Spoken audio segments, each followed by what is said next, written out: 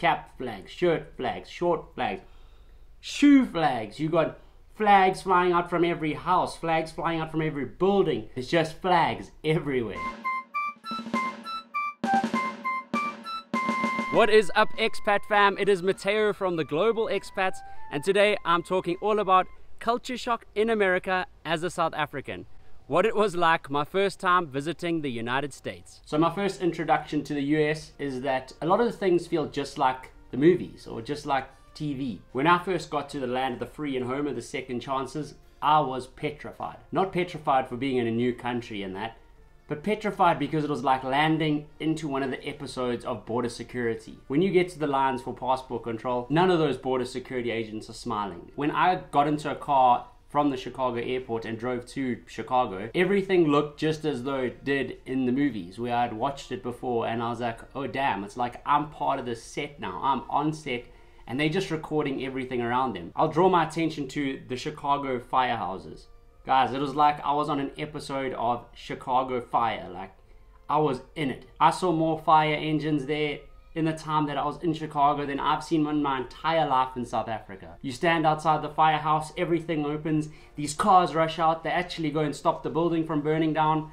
Whereas here, they might just arrive an hour or two late and without any form of water or anti-fire material. If you ask any American that I've spoken to, they'll tell you that at some point or another I've had a discussion with them about their flags. Why on God's great green earth are there so many flags in the United States? And it's not just like one size fits all. Like, you get the little flags, you get the medium flags, big flags, cap flags, shirt flags, short flags, shoe flags. You got flags flying out from every house, flags flying out from every building. One's on bridges, one's on top of trucks, one's Empire State Building. I don't know, there's just flags everywhere. The next thing that was truly shocking / impressive was the amount of variety. There are so many options available for everything, especially in supermarkets and online. You spend forever looking at the different brands, just trying to figure out which one you should get.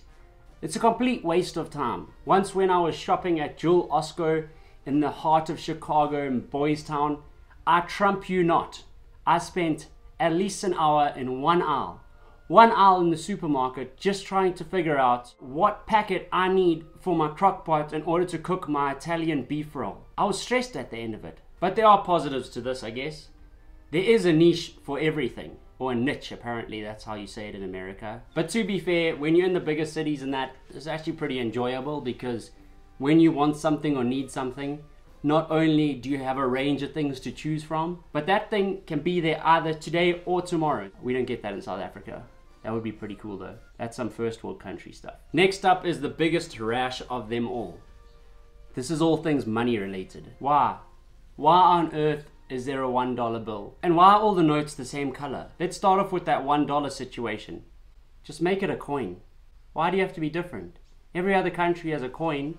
Why do I want to carry around hundreds of little $1 notes? It doesn't make any sense. But when it comes to them being the same color, this is even more mind-blowing than the $1 bill. When you're looking into your wallet and you see a whole bunch of green paper, you can pull out the 1 and you can pull out the 100 and they look exactly the same. You can accidentally give away a $100 bill instead of the $1 bill. This just sets up a whole range of problems, and don't even get me started on those coins. Penny, nickel, dime, and quarter. First up, this isn't 17th century France. I don't know where these words are coming from. There probably is a logical reason, so if you know what it is, tell me in the comments below.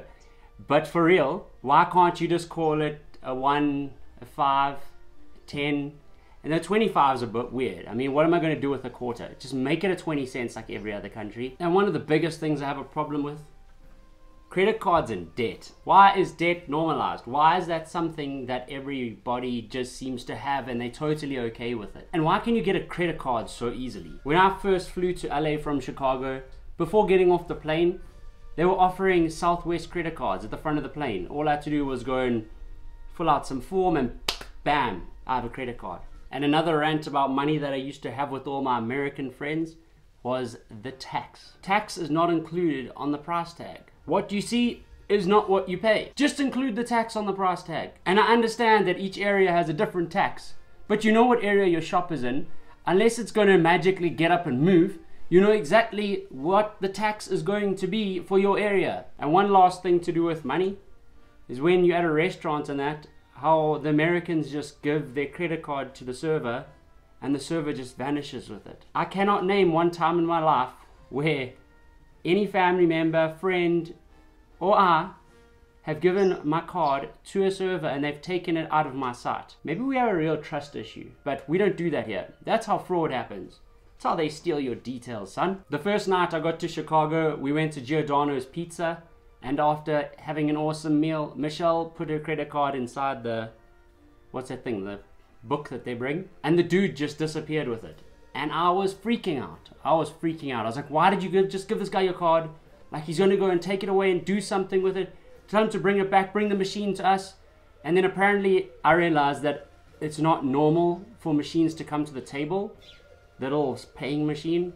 But in South Africa, that's all we do. They bring the machine to your table. In the States, it's a different story. They swipe your card and then it gets charged later on once they add on the tip and whatever else they wanted to add on. But yeah, something that was very weird to me. Another strange thing to me was that Americans celebrate every occasion. And the supermarkets prepare for each occasion and stock up for the next one as soon as the previous one is done. So when Valentine's Day is done, they stock up for Easter. When Easter is done, they stock up for MLK Day or 4th of July. But you know what I mean. And after years of wondering why Americans are so loud, I finally found the answer. Okay, before I tell you what it is, let me tell you that I come from an Italian family, and when we do have big family functions and that, we can also get really loud, but it's more of an argumentative loud and everybody's trying to push their point onto somebody else. But this is not the case of the American conversation. The reason Americans can get so loud is because when they're in conversation, they try and compete for the conversation. And by this I mean when one person's talking and the next one wants to say something, the next one will start to talk louder, and then the third one will start to talk as well, but then the first one's now being overtalked by two people, so then she has to or he has to talk louder, and the second one tries to compete with that conversation, the third, and eventually it's just a loud bubble of everybody starting to shout at each other because they're trying to get each other to hear things, and that's where the chaos begins. The next surprise I got was their food portions. Their food portions can be insane. Like when I'm talking about like portions, I'm talking about it's 2 for 1. To be fair, this can sometimes be really awesome because we can order one meal and Michelle and I can share it and both be full. But other than that, you usually get upset at the price because something will probably be really expensive.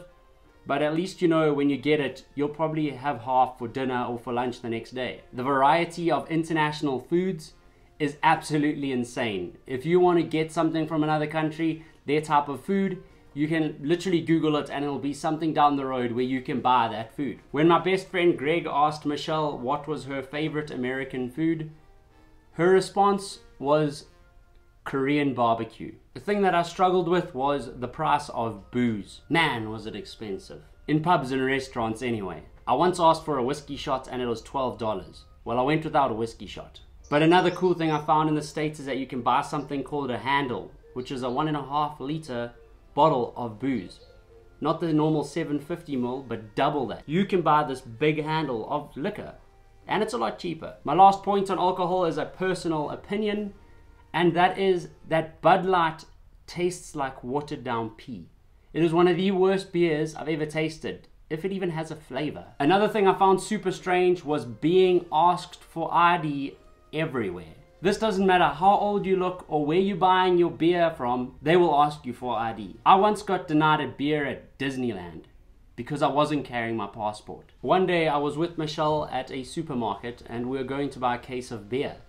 And when we got to the register, the till, we went through, the lady asked Michelle for ID, she showed her ID, and then looked at me and said, "And where's your ID?" And so I looked very confused because I'm like, I'm not the one buying the booze. Like, but okay, I'll show you my ID. And I gave them my South African driver's license and they refused to accept it. And then they refused to let Michelle even buy this case of beer. It's mind-blowing. Next up is television. I'll start off by saying that once I scanned through every single TV channel on their decoder, their like TV banquet, looking for an international news channel. And I can positively tell you that the international news channel in their country does not exist. They only cover America and their news is only American. The advertisements, the ads change depending on the state you're in, which was, I mean, it's understandable because it's such a big country, but like it is weird. You get like personalized ads for each area, which we don't get here. We just get national TV. But the biggest shocker was how many ads there were for different types of medicines and for lawyers. Medical ads ranging from basic allergy pills to life-changing remedies that they just discovered that's an all-in-one pill that'll clear all your problems in one go. And the lawyers' ads were actually the most shocking. Lawyers' ads that state that you could be eligible for recompensation for a whole variety of reasons. If I remember correctly, the craziest one I saw was if you worked on an aircraft carrier and you had a certain type of earplug that was built between this year and that year, it may have been defective and you are eligible to get ear damage recompensation. I mean, crazy stuff. How do you even prove that that's what it's from? And you get to sue everybody for anything. That's, we thought was just like also like a myth overseas, but that's like for real. If somebody does something to you, touches you, bumps your car, anything, you sue. Like, if you can get money from somebody, you go for it. You sue that person, Karen, you sue her. Because at the end of the day, you got to be paying them debts, you know? One way or another. Talking about laws, there are different laws in different states, which again is understandable since it's such a big country, but sometimes it's also a bit confusing. Such as in Chicago, we couldn't take your booze in the car, yet you could ride a motorcycle without a helmet on. And it's like one of the 3 states where you can just ride a motorcycle and don't worry about your head. I can drink a beer on the streets in Vegas, yet I can't even buy a beer at downtown Disney. Talking about different systems, the imperial system. This is not really a shock. It's just nonsensical. Stop confusing the people. Change over to metric. Make things become 1, 10, 100, 1,000. Stop making quarter inches and ounces, but then there's fluid ounces and pounds. Like, just embrace the rest of the world. Be part of the rest of the world. Come, let's all get together in unity, guys. No more imperial system. Switch over to the metric. Another weird one that I came across that freaked me out every time was the gap below, above, and between the toilet stalls. When I'm talking about gap, I'm talking about like a good visual gap where like peeping Tom can actually see you sitting on the toilet. Next up is the diversity.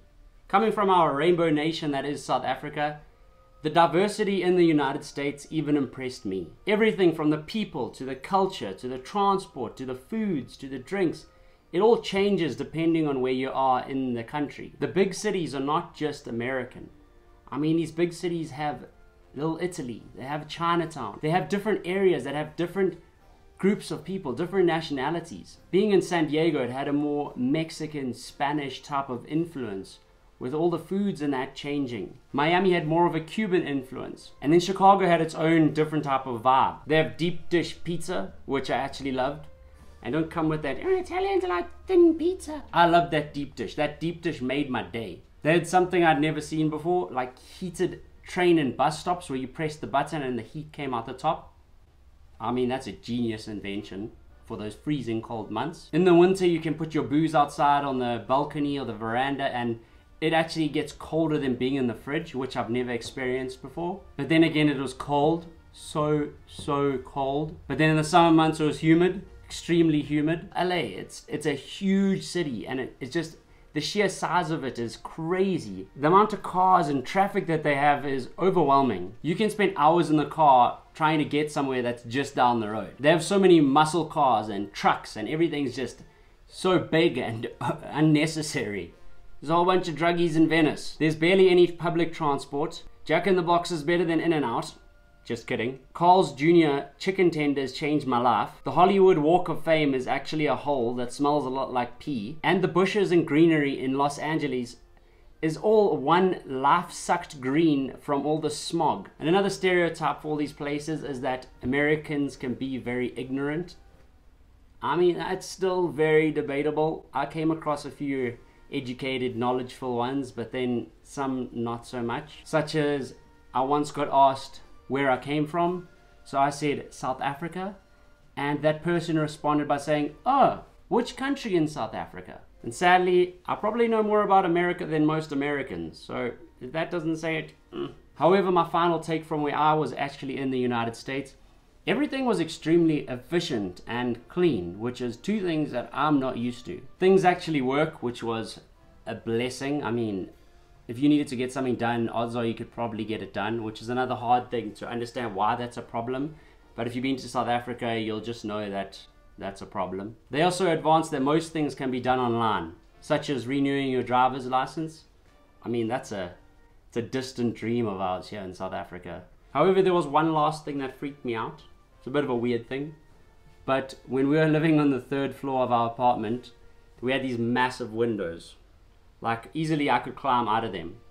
And it used to freak me out because in South Africa, we're so used to having like burglar guards whereby every window has got bars on them that like I constantly worry that I'm going to wake up and some dude's trying to climb through my window, even though it's on the 3rd story and like in its own alleyway that has a locked gate and stuff. But I mean, that's just stuff, I guess, that is the difference between South Africa and the United States. And if you took any of this negatively, please don't. I loved my time in the US and I can't wait to visit again. If you agree or disagree with any of my points, leave me a comment below and let me know what you think. And if you enjoyed this video, don't forget to hit that like and subscribe button. I'll catch you later, friends.